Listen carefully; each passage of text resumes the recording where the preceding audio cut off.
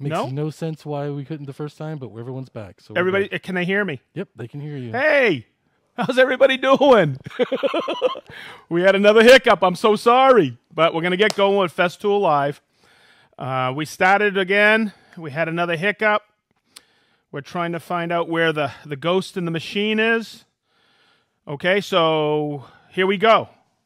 All right, over here we got Big D on the board. Hey, everybody. He's a sticker and a mover, and he has perseverance.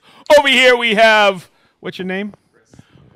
That's it. We get Chris the Unit Siren. We have Brent online answering all the questions. We got Minnie on the whiteboard. Sparky will be in here shortly. Somebody's feeding him one heck of a meal in the other room, and it's probably hot dogs. Okay.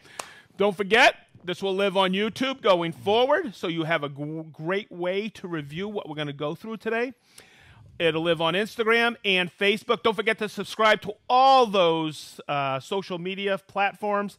And don't forget to hit the subscription. To where from? Oh. Okay, everybody.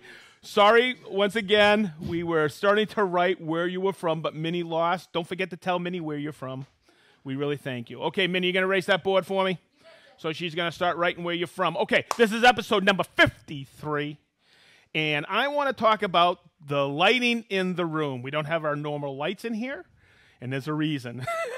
We're going to shed some light whoop, whoop, whoop, whoop, on the Festool lighting system today. Yeah, baby. So when we were designing the content for this, I thought, wow, how are we going to go about this? Because we only got like 3 or 4 lights. But there's so much to this. And I was talking to Brent this morning, and I was saying, you know what? There's a lot of tech specs on this stuff. So bear with me. Hopefully I remember everything. But I'm going to go through it. And what I want to do first is I want to give you a little history about the lighting since I've been working here at Festool. And boy, have we learned a lot, and we continue to learn a lot. I'll tell you what, I was just talking to somebody on the phone about LEDs for my shop, and I couldn't believe how much I knew to talk to this expert. So bear with me. I'll kind of share and impart to you some really cool things to look for when you're trying to choose the right Festool light and what's right for you. Okay, so I want to start off with this one. Okay, this is no longer available, okay, but this we called the SYSLITE. It had 3 LEDs here. And Chris, can you shoot this? I'm going to show you. See how it was spot orientated? This is great working around. You had the ability to rotate it. It worked off a battery, and that was it. Okay, it had a hang hook, so you could put it on a 2x4. Then we came out with this. And when I first saw this, this is the KAL1. This is the SYSLITE one. Okay, now I'm going to try not to shine these right at the camera. Okay, but you have a brightness that's about 30%. Oh no, I'm sorry, it's a reverse on the new one. Okay, but this is the original SYSLITE one. See the brightness of this? You have 6 LEDs. Okay, and with that, that's at 100%. You get about 90 minutes of usage on this. It's got a 7.2 battery inside. And this is at 30%, you get 240 minutes. And there's 6 3-watt LEDs. Whew, I'm not going to sleep tonight. That's a lot of information for my brain. But once again, it had, and it came, or still comes with a charger. Okay, 110 charge. You plug it in. Okay, and you can charge it. It's a 7.2 volt. But also included is what? The automotive charger. That is still available because that comes with the what? The new SYSLITE 2. So I didn't know how we could improve it, but I'll show you some improvements. It still comes with the hang hook. That's removable. And if you want 6 hours of continuous usage, it works with all our 12-volt batteries, lithium-ion, all the way up to 18-volt. Okay, now, the nice thing about it, it's got a 3-year warranty. Okay? And that's a wear and tear warranty. That's a drop it on the ground, throw it around. It's going to be warranted. So when we were doing that in the original SYSLITE, we had some guy go out and run over it with an F-150 over 100 times. What? And yeah, the only thing that the only thing that was wrong with it, we took it into Leicester, and he replaced this little rubber gasket. Wow. This is a heavy-duty aluminum case. Okay, but the important thing about it is it acts as a heat sink. You got a lot of illumination coming out of there.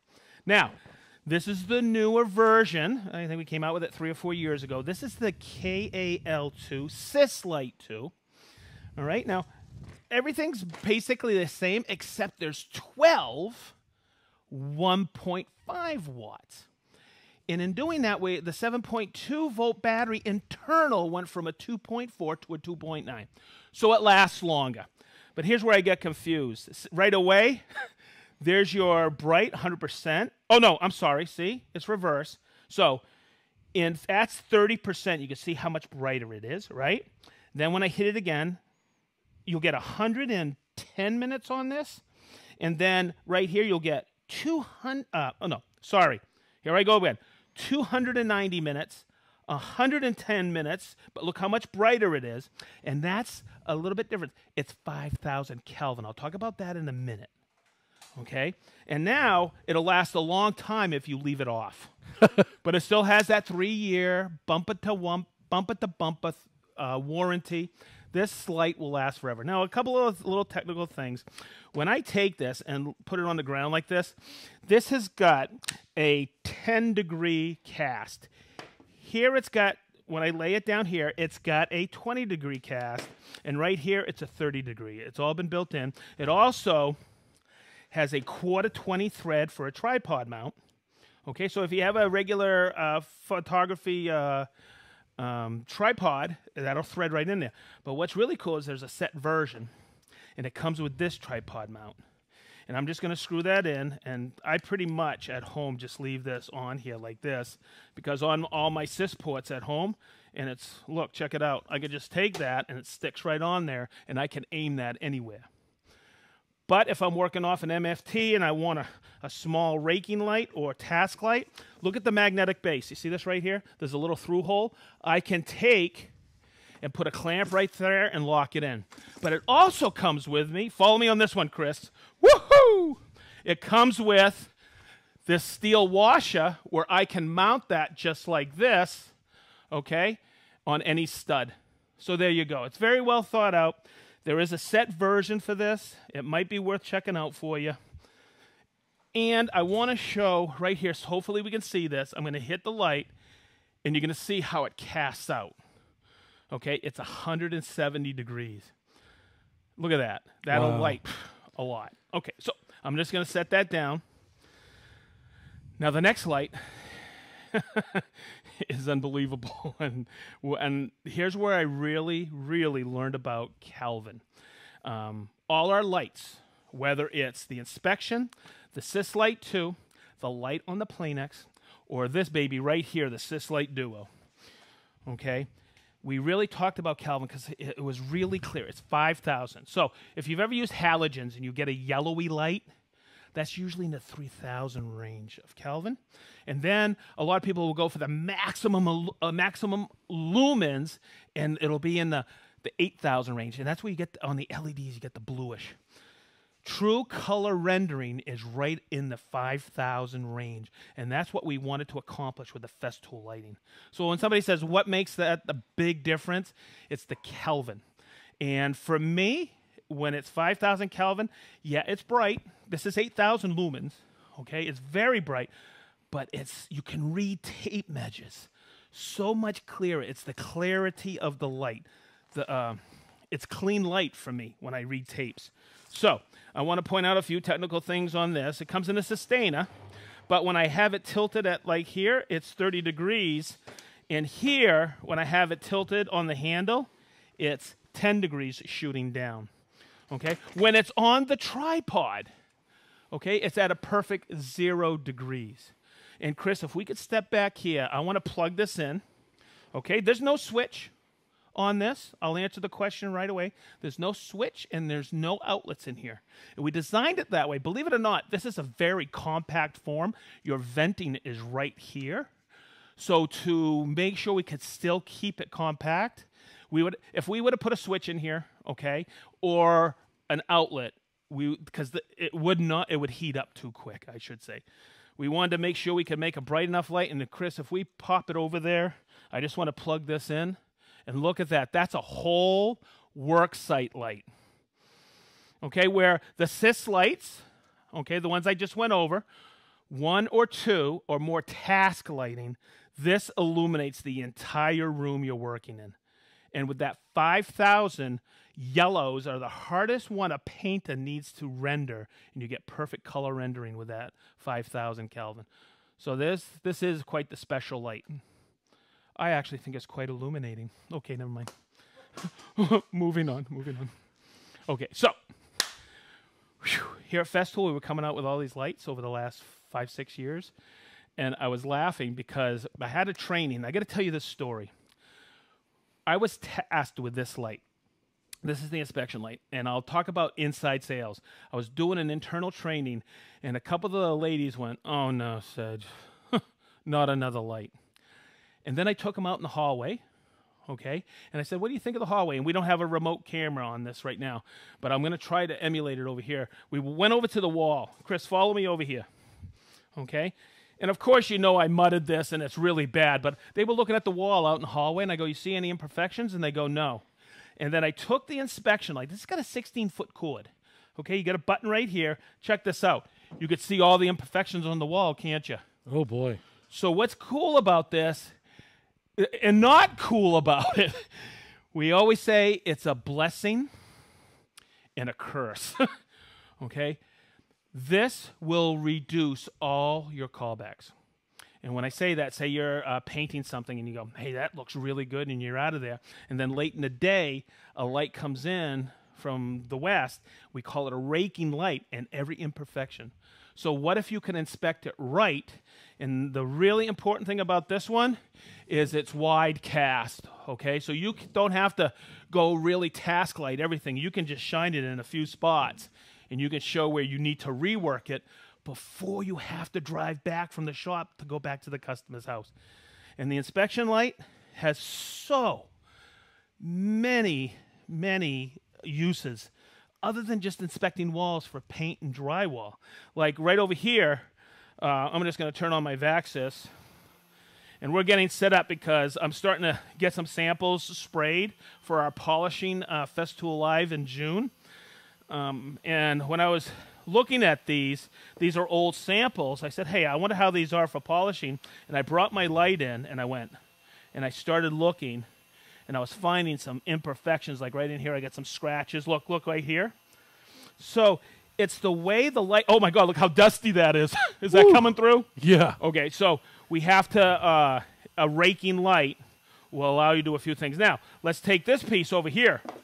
I know I'm feeling the planer marks on there, but when I'm sanding, and before you apply your finish, you should always check to see where the imperfections are. And I chose this out of the back because I just want to say, boy, that planer that did that is really bad. But you can see where all your imperfections, look at the tear out is and everything. You can just lay it there. Okay, now, the other thing with this that I just want to let you know or show you is you may have the tripod for the Sys Duo. There's a bracket that's available for this light, okay? Whether you put it in the vertical position or the horizontal, and it's fully adjustable. The tripod will go all the way up to 6 feet 9/16 imperial, so you have some good reach with it. It folds up. There's a carrying bag for that, and the bracket, and the inspection light. But what I really saw on this is if you've ever spray finished or used a cup gun to finish, or whatever you use, is I really like this because I always had a light in my shop when I was doing this because I wanted to see my overlap while spraying, and this will let you lay down the finish really nice. We always just used to call them raking lights, but I had a halogen at the end way back when I was spraying, and it just lets you get a better or a more effective coat of finish on there. So the inspection light is just not for looking at walls. You can use it for a variety of things. I know guys in the tile business that lay that down, and they can see imperfections on their set of tile, okay, for leveling. So those are some of the choices you have for lights. Now, Those are the individual lights, and it sounds funny, but that has transferred. Like when we look at some of these lights here, we have one on the Cavex, so you can see, look, you can see where the blade is. Those are stroboscopic lights that actually hold the blade, or you can actually follow a line better because the blade looks like it's standing still. And then when you look at it from this angle, you can actually see your exact cut line if I had a blade in there. We also have these LEDs right here, and somebody will say, oh, it doesn't shine on the bit. Yeah, it does. Okay, where's it shine? Right at the point where it needs to shine. So we have that. We have them on all our drills. The one thing I like about the light on the CXS or any of our drills or impacts is I don't have to have it running. I can go in and inspect where I need to inspect before I drill, and you can see where it's a great task light right on there. Okay, I'm thinking if I covered everything, I'm going to keep going. Oh, now, whoo! I know it's out in Europe. I know a lot of you have been using it, but I wanted to come over here and talk about the new Planex because that's coming out here in North America March 18th. May 18th. I'm sorry. May 18th. March 18th, that was last month, Sedge. No. It's coming out May. Thanks. That's why we have Big D here. Correct me. Okay, good. Okay.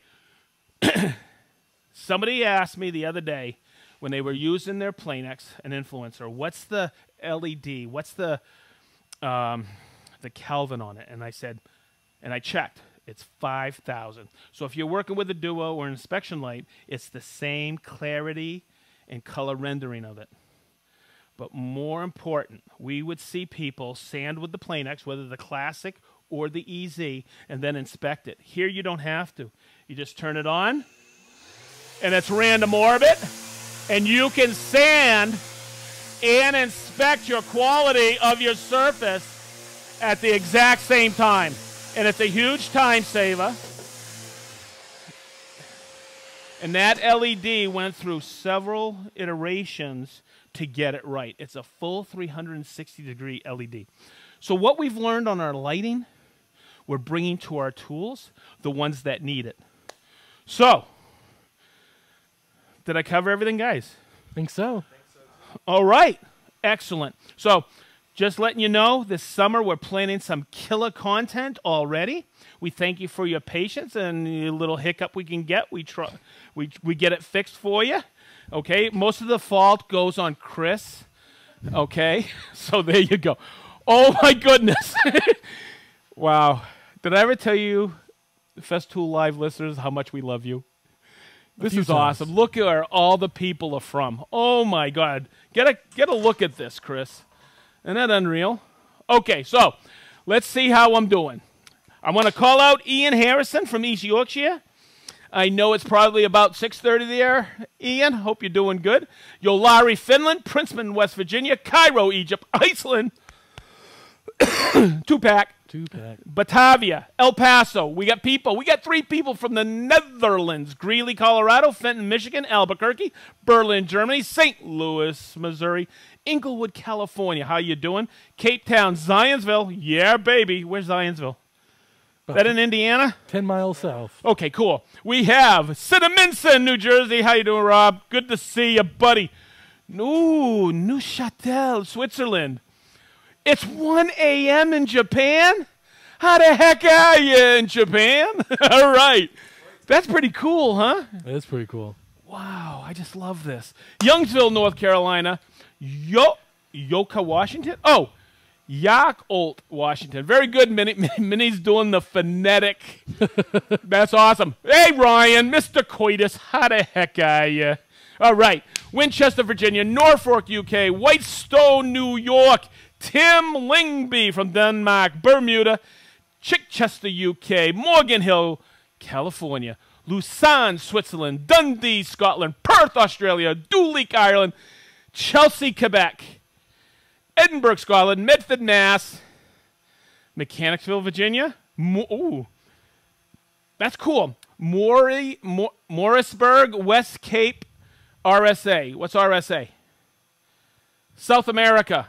South Africa. Okay, Raymond, Maine. La Mesa, California. Katy, Texas. Boucherville, Quebec.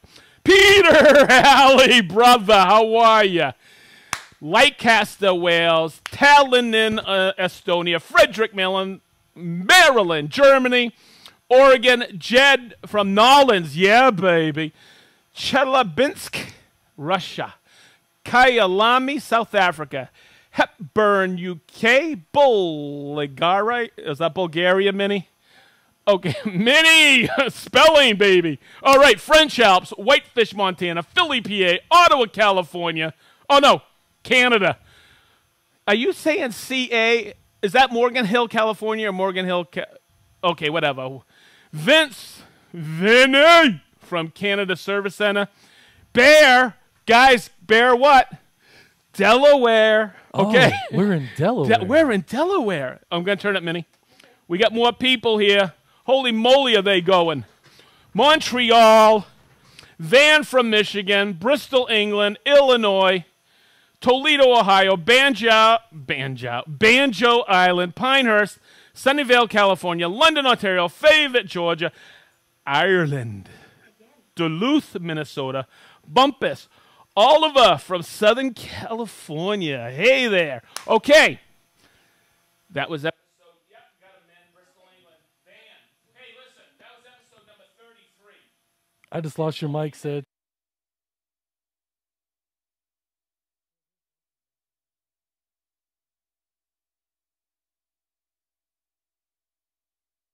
There we go. Back on?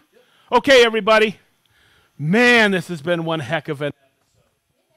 All right, so I'm just warning you. They told us we could keep doing this. And we love doing it. Brent, once again, thank you for answering all those questions.